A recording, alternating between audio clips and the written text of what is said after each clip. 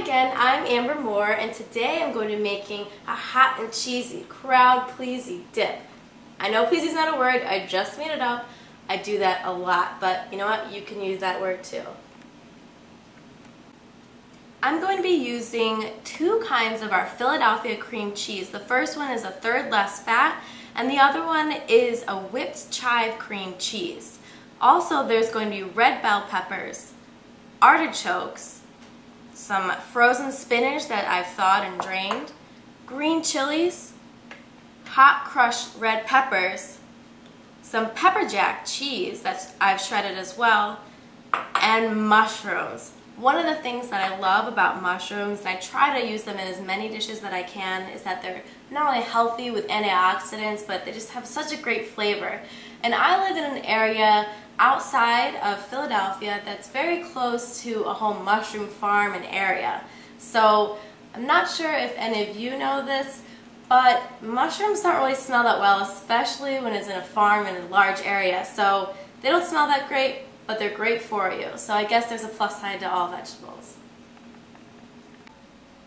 I'm just going to finish prepping some of the vegetables.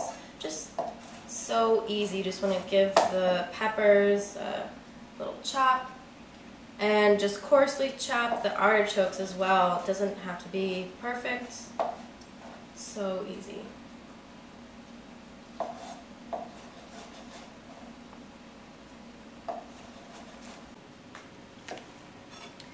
You just want the mushroom, the pepper, and the artichokes to be about equal portions.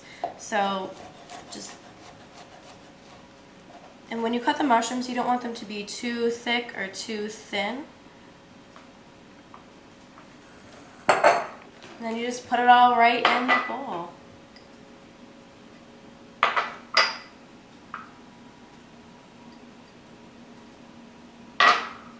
You're going to put all your ingredients in the bowl, including spinach, except for your pepper jack cheese and your whipped chive cream cheese. Leave those to the very end. You're going to mix those in to get that right creamy consistency.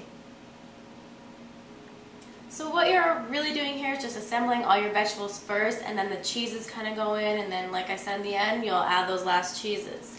So the next thing is the green chilies. What's so easy is you just open the can up and you pour it right in. You don't even have to drain it. It really is such a crowd pleaser just because of that. It's tasty, it's easy, and something that you could bring to Mother's Day this weekend. Because another great fact about this is it's actually a healthier version of one of my favorite dips that I used to have as a kid. So I love updating recipes, seeing how I can make them healthier but still delicious, because if you want to take something like this to a party, you want it to just be really, really good, and you want to impress people, and you want them to want to make it themselves.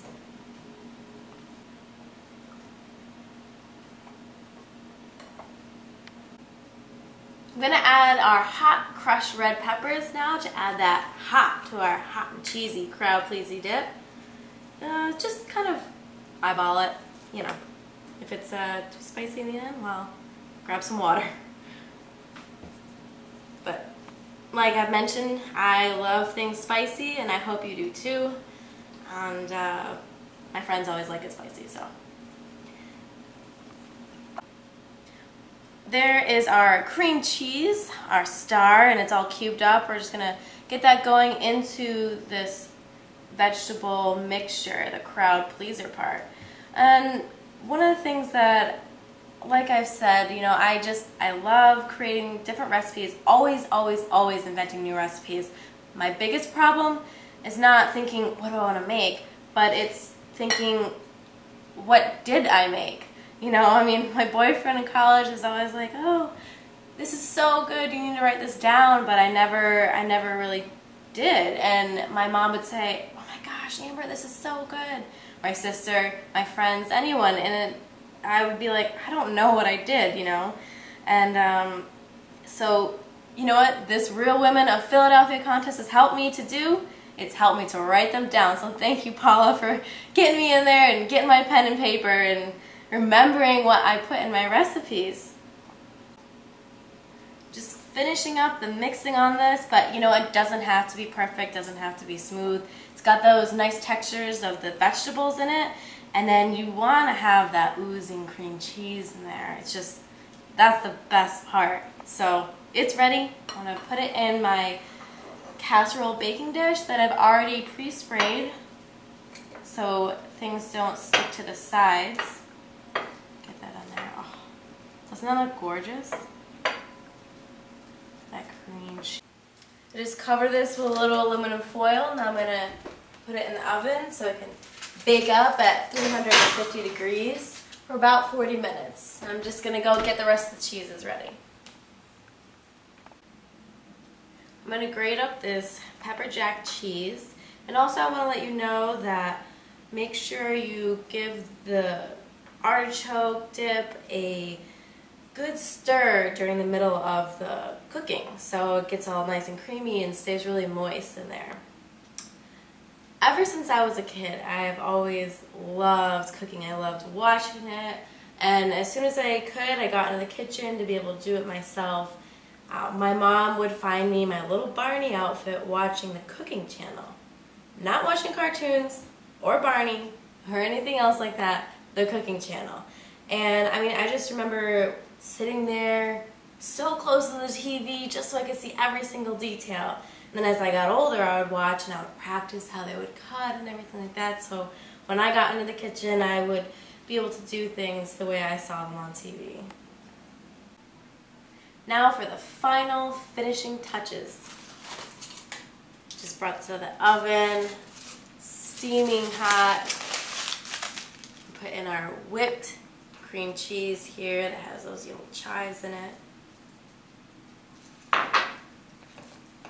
And also our pepper jack cheese that we grated up earlier.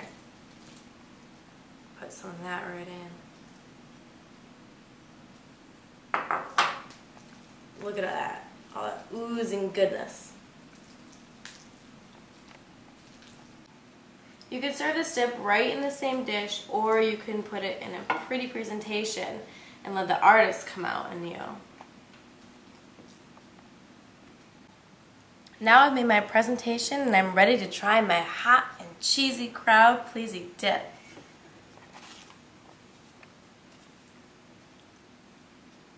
Right here.